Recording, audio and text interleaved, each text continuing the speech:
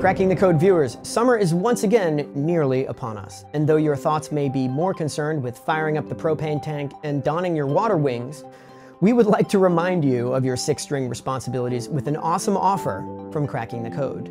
Namely, we are offering you a free 7-day trial membership to the awesome Cracking the Code platform with complete and unfettered access to everything we've made. How do you access this amazing offer? Well, you just go to troygrady.com/summer. Once again, it's troygrady.com/summer. Sign up for a membership. If you were to cancel within the first 7 days, we will not charge you, not even a nickel. And I do mean that. I really hate scammy, weird things. You can quit in 7 days and we won't charge you anything, but at least you've had a chance to check out all the stuff we've been working on. And that's really what this is about. We get stuck in our own little bubble sometimes, especially when we're working on tech projects. And that's particularly true of all the work we've been doing on the platform over the last year and a half. We've spent, honestly, massive amounts of time re-architecting the way that we display all of our stuff because there really wasn't a way to do it that was easily or otherwise available. There was no plug it in, turn it on way to display thousands of musical examples and these strange multi-camera technical things that we do. Because the Cracking the Code interview really isn't a traditional interview. Yeah, you've got your 1 or 2 hour conversation, but that can easily generate hundreds of other supporting elements. Namely the musical examples, which we painstakingly extract, name, filter, sort, and then reattach back to the interview at the times where they occurred. So if you check out any of our interview pages, for example, you will see the timeline below the interview, and you can click on any of the timestamps. That will take you to the moment in the interview when that musical piece happens.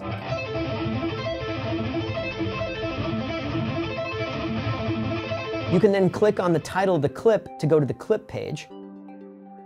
You'll see the notation.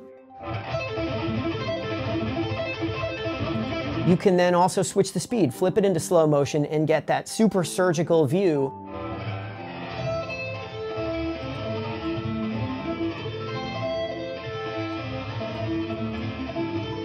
It's very cool. It is also very labor intensive.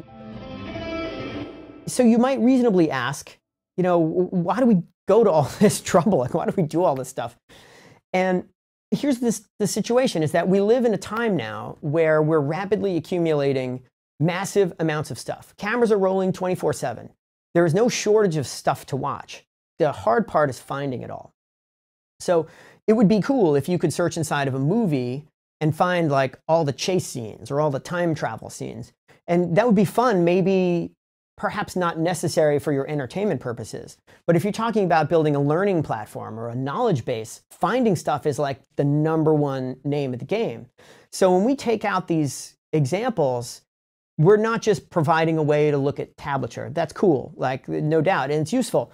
But what we're really doing is we're making that moment discoverable. We're extracting it from the monolith, so it's no longer just this big block of stuff and you don't know what's in there. We're now saying, okay, this is a time in our conversation when an important thing happened. We give it a name, we make it searchable, we put it on its own page with these video controls where you can flip the camera angle or flip the recording into the slow motion mode and actually get the higher frame rate, 120 frames per second view of things.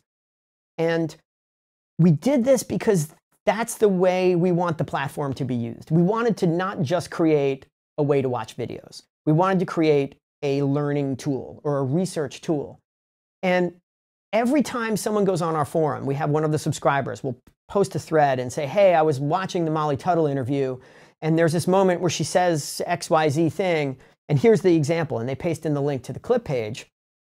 Every time somebody does that, I am instantly just I am sort of humbly gratified that people are using the thing that we made in exactly the way we intended it to be used, even when they're using it to point out that I'm wrong about something, which happens all the time.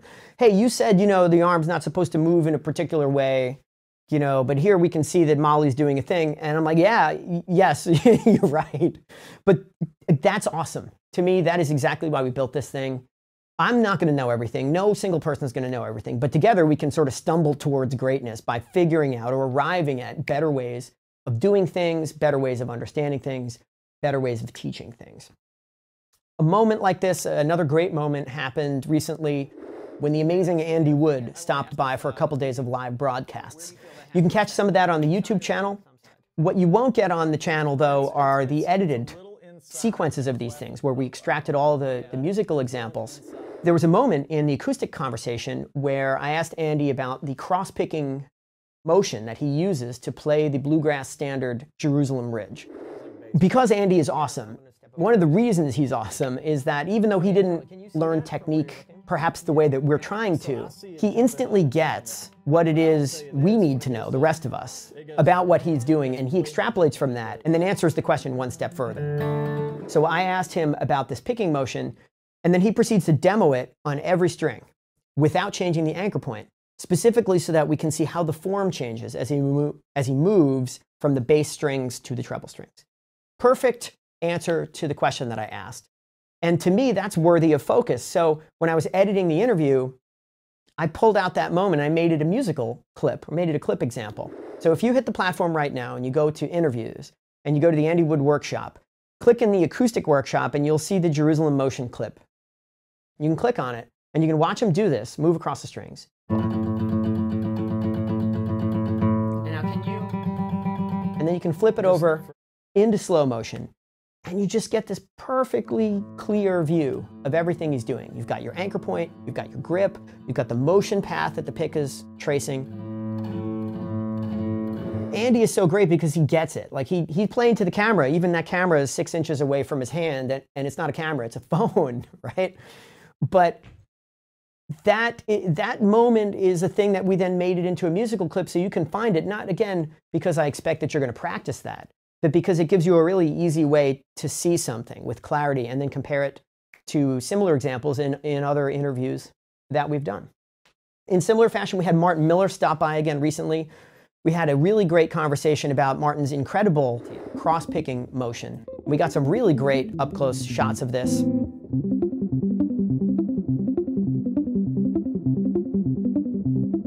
We talked about Martin's experience becoming more aware of this motion, and also the successes he's been having in actually teaching this, which is interesting. We're still working on that one. We will get that up on the platform soon. We also have Oz Noy coming up. All right, let's rock. Which is a fascinating conversation about the way that a person can combine complicated physical things like alternate picking and sweeping according to complicated formulas, but do it at an intuitive level. When I do that,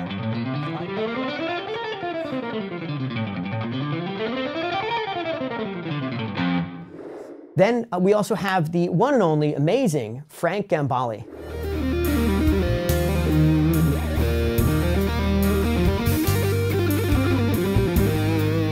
I met Frank 10 years ago. He was one of the first interviews that I did when I was still doing this as a hobby with the original rig that I developed. We caught up with Frank again recently, and to see this, Frank's truly pioneering sweeping approach with the new gears is really kind of a transformative experience.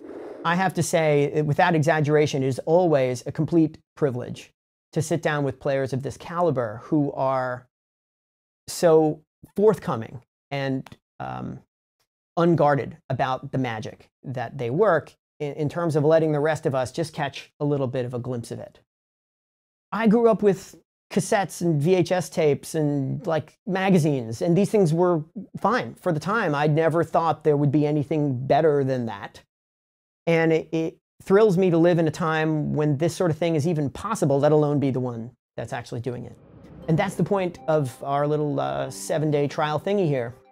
It's to give you some insight into what we've built in the sense that hopefully maybe this can be useful for you too. So what's that link again? It is troygrady.com/summer.